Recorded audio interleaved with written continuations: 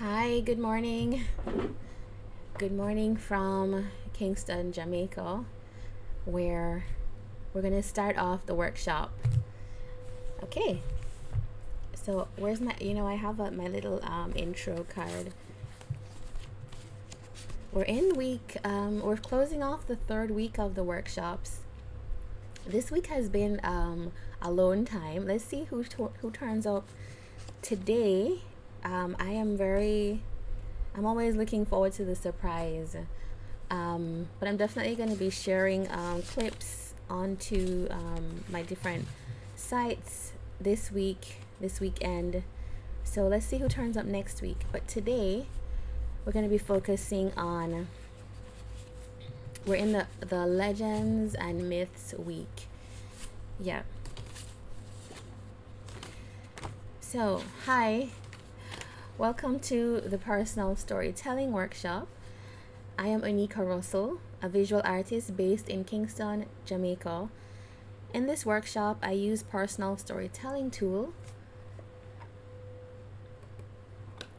a card deck, to create opportunities for social engagement and self-inquiry in my art practice. The tool is a card deck inspired by the artwork of Luigi Savon, Philip Thomas, Mafalda Mondestine, and also my own work. So today we're going to read a passage. Well, okay, so there's my phone. I better put that on vibrate while I am here.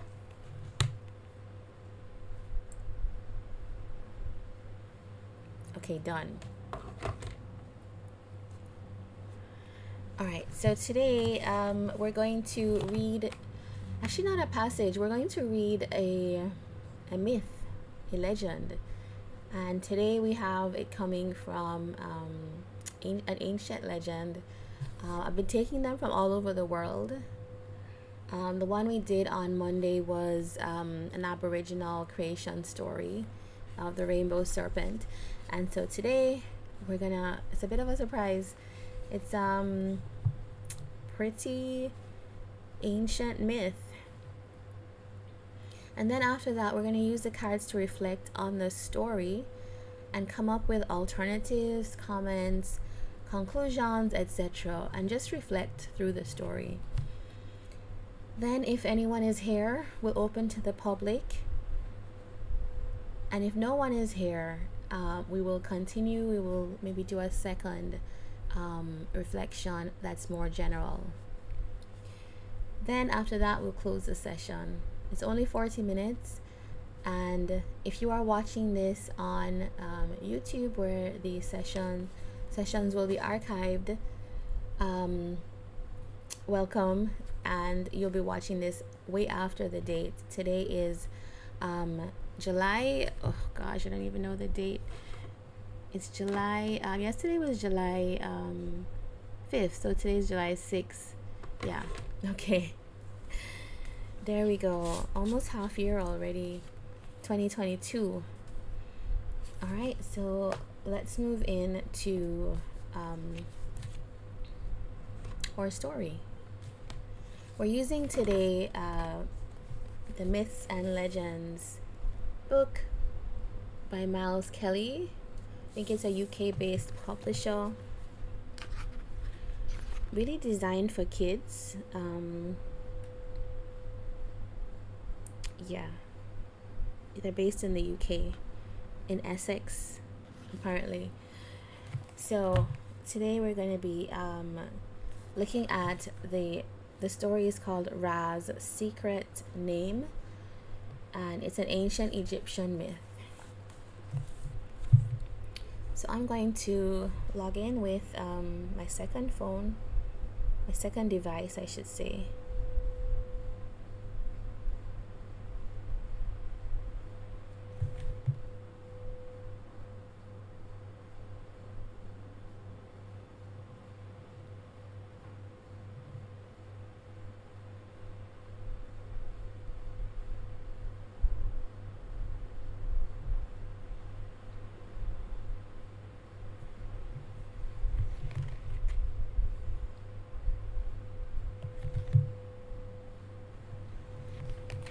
Okay, so here we are, and I will just loosely follow along while I read as I handhold this phone here. You make sure you can hear me.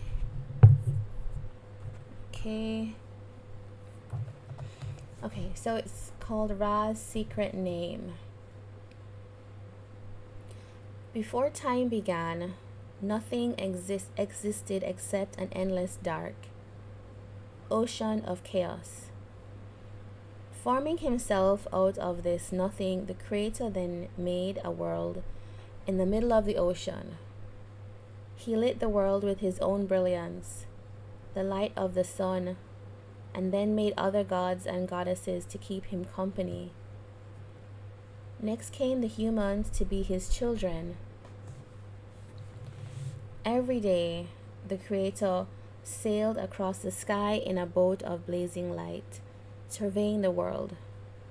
Each evening, his sunboat sank into the underworld, using his powers to protect himself from the clutches of the dead. He journeyed through their kingdom to fight the evils. Every morning, he sailed safely back up into the sky. Out of all the other gods and goddesses, Isis was the strongest, clever and cunning. She made it her business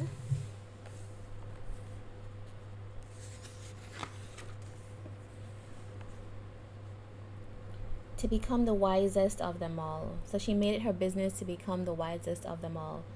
Patiently, she traveled the world, discovering hidden properties of everything the Creator had made. Eventually, she knew millions of spells and secrets, except for one.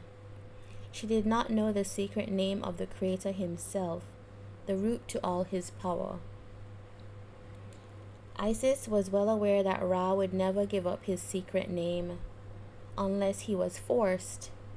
However, Isis also knew that nothing could harm Ra. His spirit of creation was far too strong for that. Isis thought long and hard. She realized that Ra could only be affected by something from his own body. But even if she could get hold of a strand of hair or a flake of his skin, how could she make a dangerous weapon? Biding her time, one day Isis saw her opportunity. Sometimes Ra would leave his sunboat in the heavens and descend down to earth on foot. On such a walk, Ra paused to talk to a group of gods. Suddenly, Isis saw a drop of spittle fall from his mouth. As swift as the wind, she caught the spittle and whisked herself away. Hidden in her palace, Isis mixed the spittle of the mighty Ra with some earth-making clay. Muttering words of strong magic, she shaped the clay into the form of a snake. Then, closing her eyes, Isis carefully spoke the secret word of creation. The great goddess stood back and watched. It was only a moment before bright colors wrapped themselves all around the clay creature, from the tip of its nose to the point of its tail. With a wriggle, the snake reared its head and opened its eyes. Okay, snake incoming. Hissing and flickering its forked tongue, it was alive. Isis clapped her hands with delight, her eyes shining. Cautiously, she picked up the creature and carried it to a spot on one of Ra's favorite walks. Staring deep into its eyes, she whispered its instructions, then let it ripple away across the earth. As the snake found a shady hiding place and disappeared from view, Isis hurried away into the shadows.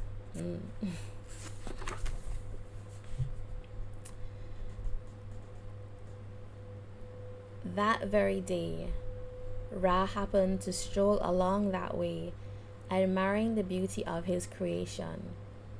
Suddenly, without warning, he received a terrible shock.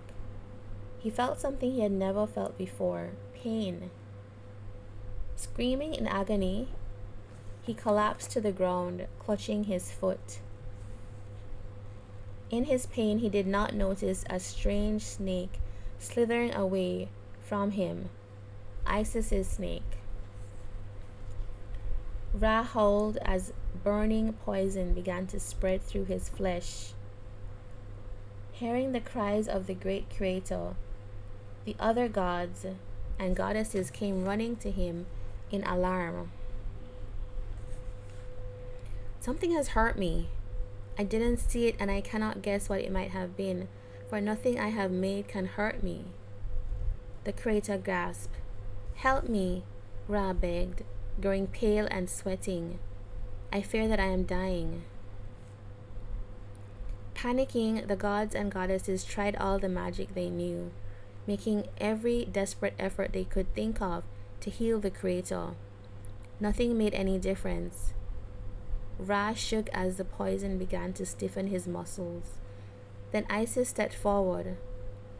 Great Father, she said, her voice filled with fake concern. I think I know a spell that could save you, but it will only work if I use your secret name. Ra groaned, not only in pain but also in horror. He had no choice. Summoning all his remaining energy, he feebly beckoned Isis to bend down close to him. The goddess struggled to contain her excitement and put her ear to the creator's lips. I will tell you my secret name, Ra murmured, his breathing becoming shallow, but only if you never reveal it to anyone. I promise, agreed Isis eagerly. At last, Isis had the power she wanted. She healed Ra as the other gods and goddesses stood back in awe of her incredible magic. Fully restored, Ra rose through the heavens into his sunboat, and light shone down on the world once more. Okay, so there is a creation story again for you today. Yeah, that one's dramatic. Although the one on Monday was also dramatic with the bunyip and the rainbow serpent. So let's just look at Ra there with the snake.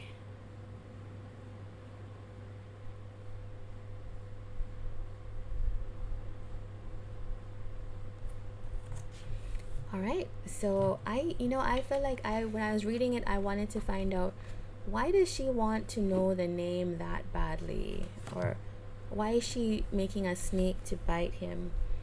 So I'm just looking back. So he was very impressive. He had created her and she was very clever.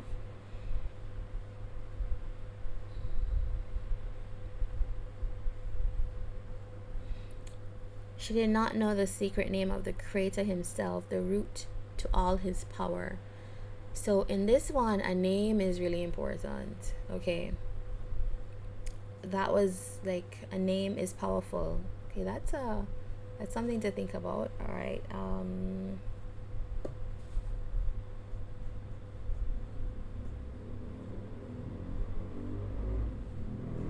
Wow. Okay. All right. So I'm gonna grab my note paper and make some notes here.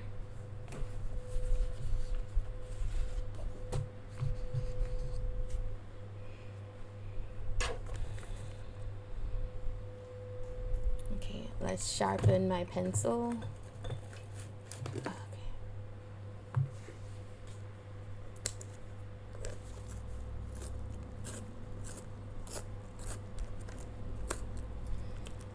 What did you think about that story?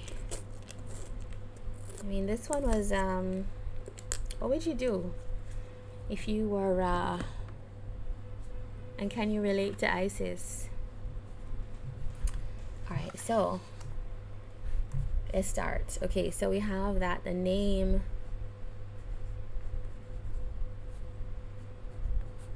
is powerful.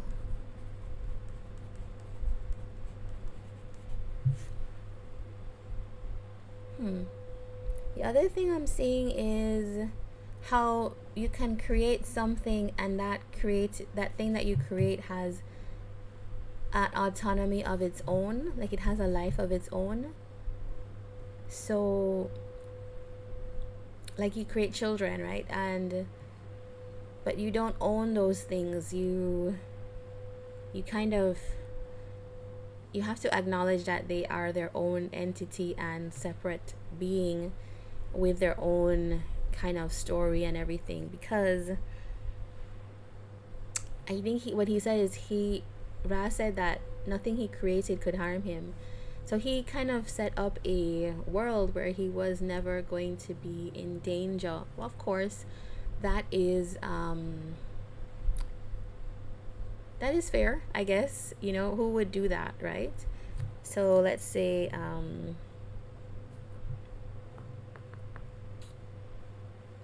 creation, being a creator.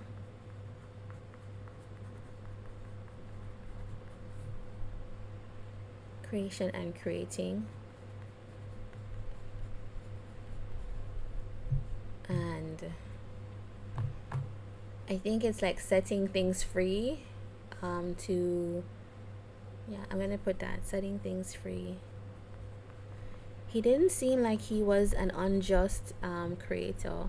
You know, you have some creation stories where the creator sometimes is a little bit dictatorial. So setting things free.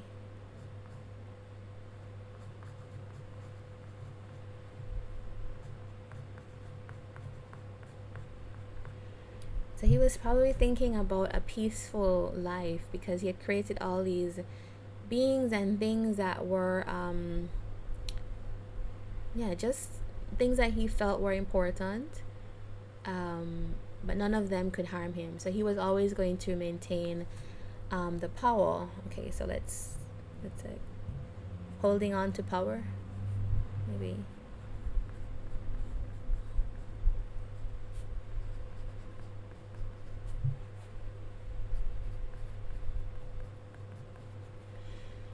Okay, and then for her as well,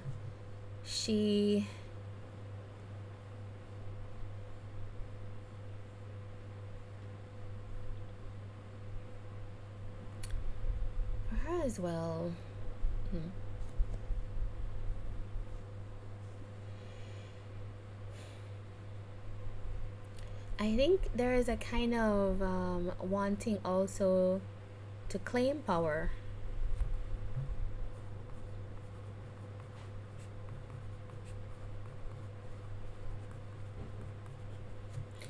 And I also think there's something here about sorry, let me grab water.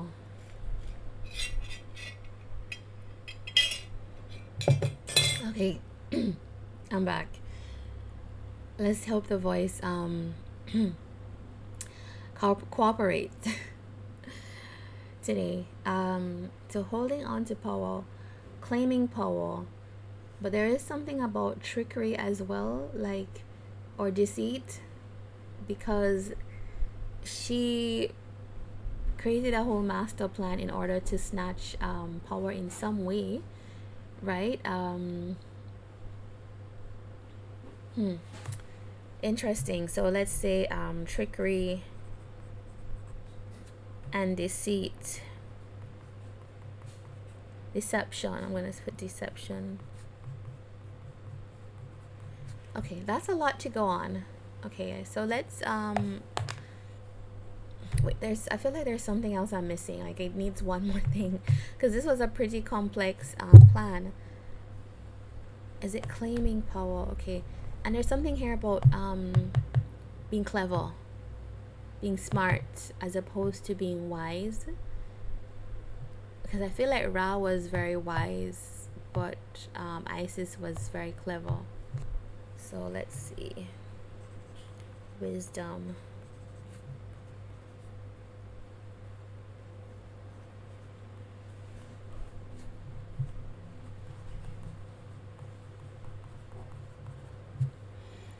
Okay, So we have a name is powerful, creation and creating, we have setting things free, we have holding on to power, and we have claiming power, trickery and deception, wisdom versus cleverness. All right, so I'm gonna put these here and then put this list up here. Grab my card deck. I feel like I struggle with this card deck to open it every day. Thanks for staying around if you're watching this recording. Alright, so this the tool has 12 question cards. I'm going to separate those as I have been doing.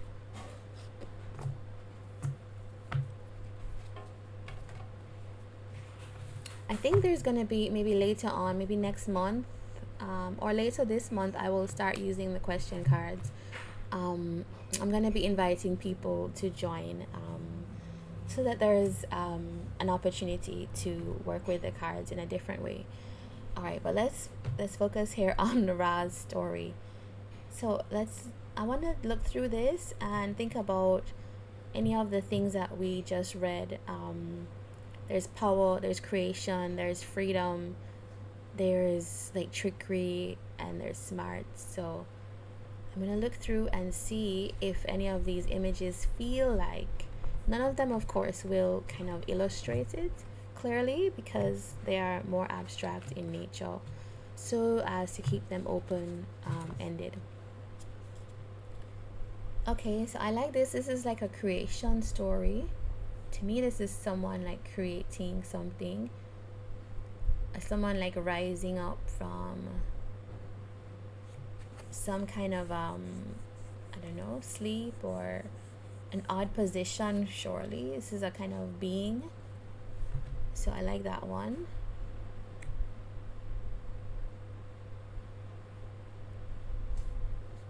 All right, so let's see what else is here. Okay, let's put that aside.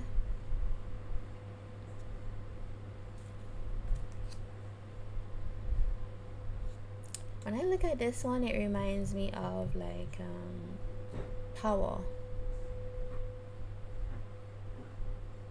So maybe this one, and maybe also deception and trickery, because you can't really see this person. You can't fully see. This is a head with eyes, but you can't see everything about this person. Okay, so there's definitely setting things free. Okay, here's setting things free for me.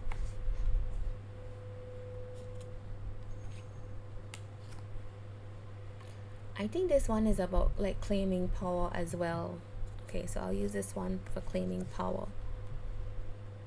And let's move on.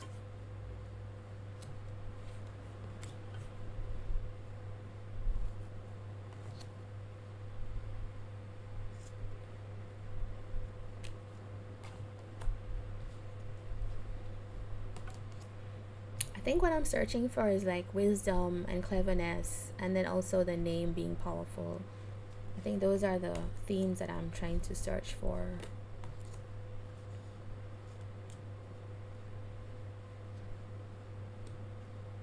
I don't know why, but I just like this one. I have no reason for it. I like how it feels in the story.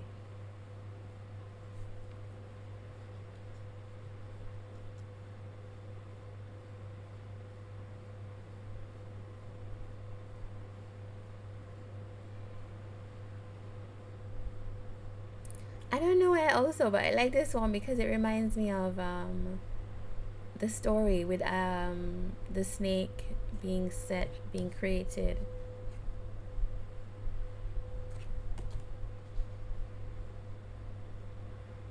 And this also somehow reminds me of some kind of god that created everything. All right, I have a couple cards now, a lot of cards.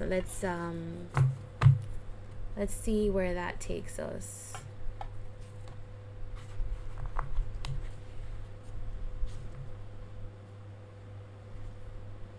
All right, so a name being powerful.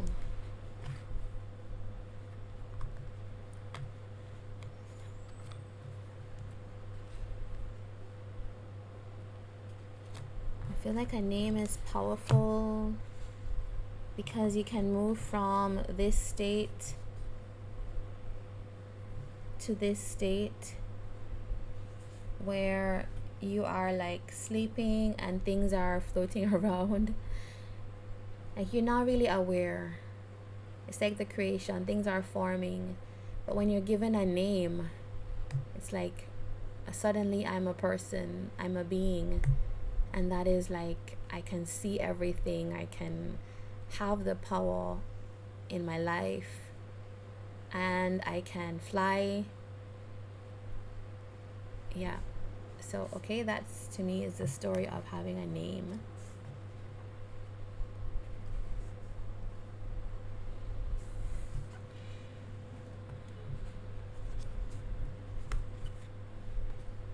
Some of us, you know, like change our names. Some of us received names or histories based on different experiences. Some of us get married and take on a new name. Yeah, it's interesting, and as parents spend a lot of time crafting a name for their child. So yeah, a name surely is powerful. All right, so I think this one is like setting things free.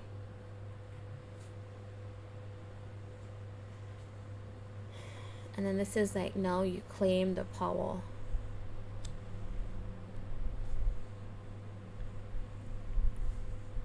What's this one? Yeah, so I feel this person had to fly before they got to that position.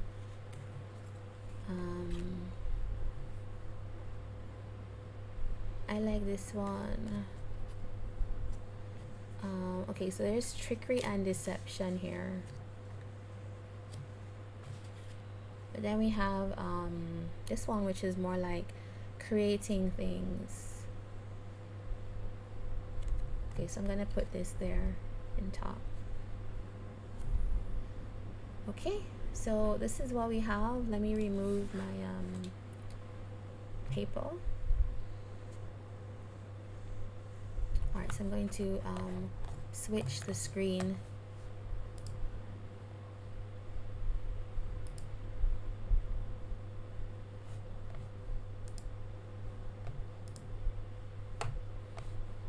Okay, so we can see that now larger. Alright, so what I see is like something is being created or was created. There's a creative impulse here. And then suddenly like people are free, names are given. There's like someone who is feeling, the creator feels larger than life. And then there's a need for the creations to be set free. But also it's about maybe in creating the thing, the creator also gets set free. So there's a kind of mutually beneficial agreement or situation there. Okay, and then at this point now we have people, you know, this figure here comes more into frame, but there is some kind of trickery at work.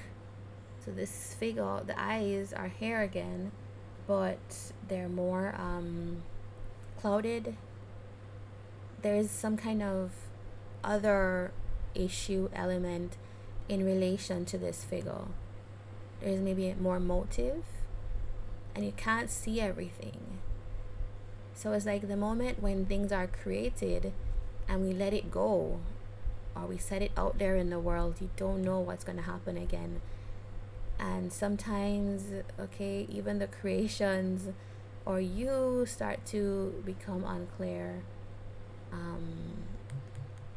The things that you create could definitely be deceptive in nature based on maybe your sharp, clear intentions for it and how it turns out.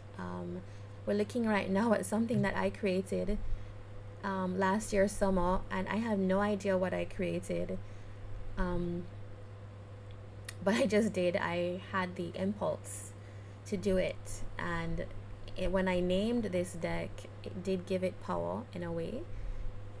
It gave me power as well, and then I had to set it in the world.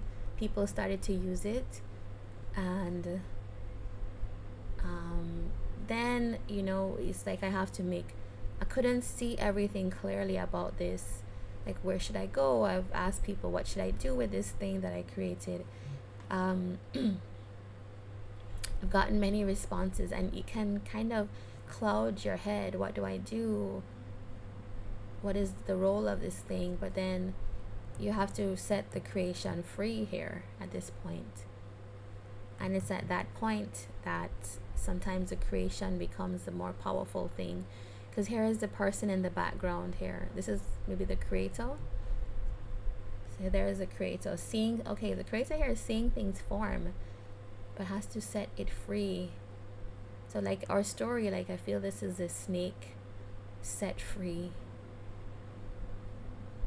But also in that happening, so okay, this is a little bit confusing now. So Ra created Isis, and then Isis created the snake,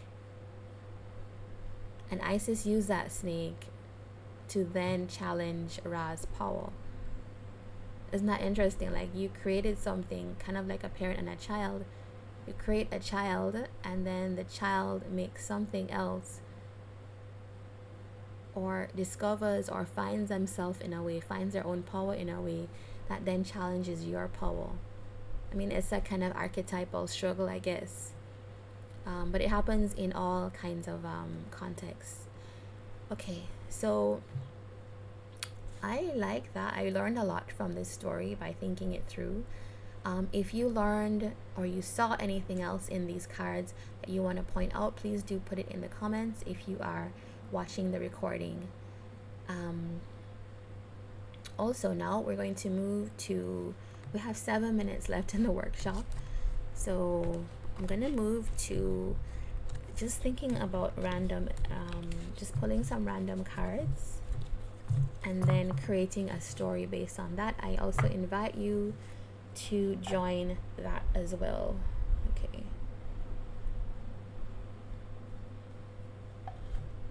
Alright, so we use the choose 2 to 3 cards that appeal to you. Alright, today we might do the arrangements. Let's do the arrangements. Let's try arrangements today. Alright, so I'm just gonna randomly pull 3 cards.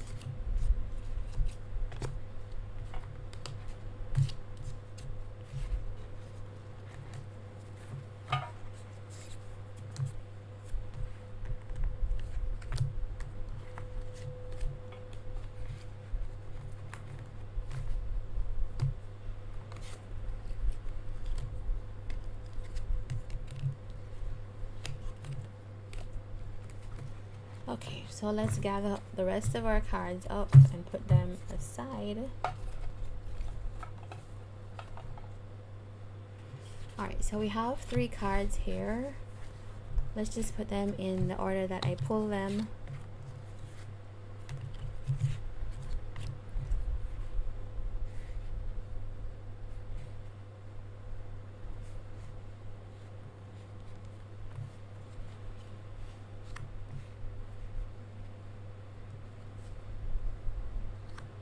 Okay, so here we have the 3 cards. It's a very different viewpoint. We have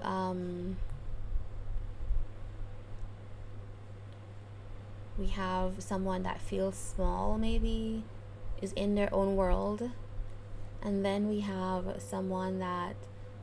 other people who are trying to get free from something, even as there's a larger power that persists behind. And then we have just like an unknown void.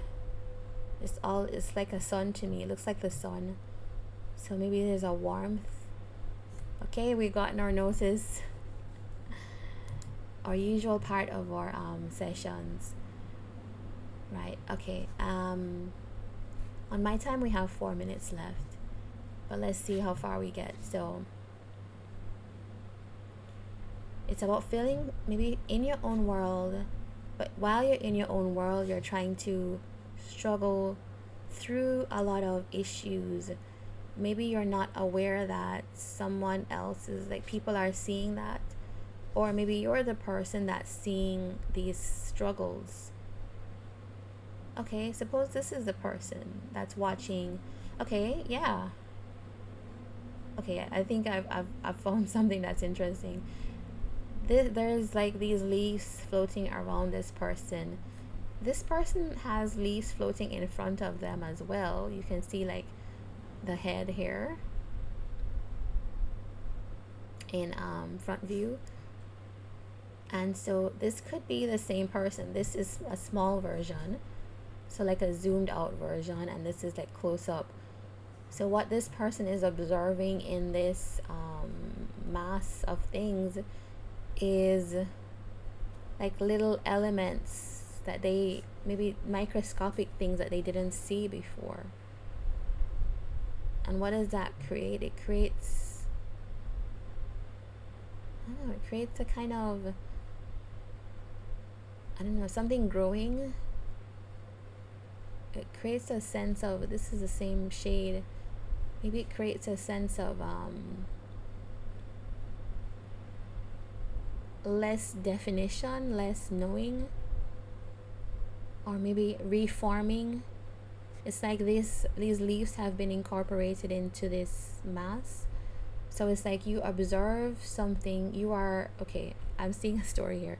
You're already surrounded by things. Like this is just where you are, right? That's just the nature of where you are in this. In your environment, you're surrounded by things. Or you might be surrounded by things and you're not really sure how or why. They're just always there, right? It's just a part of your being.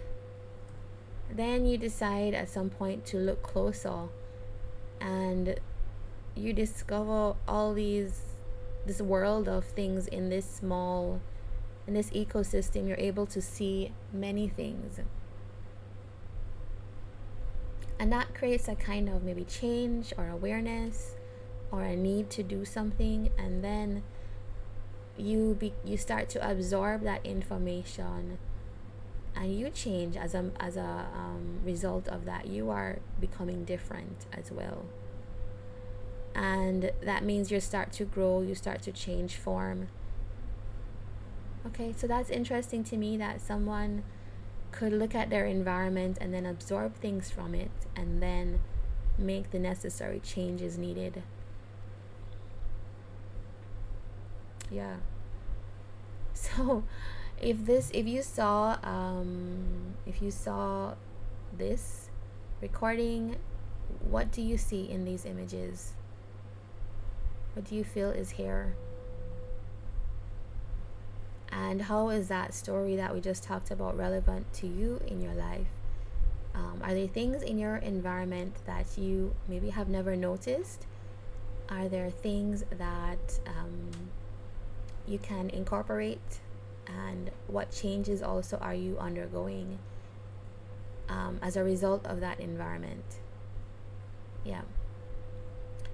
Okay, so this is our story, and I will leave you here with the workshop. Do join again on Monday and Wednesdays at 10 a.m. to 10:40 a.m. Eastern Standard Time up until September 25th. This workshop is run as a part of the Alice Yard presentation in DOCUMENTA. Okay, so all the best. Take care.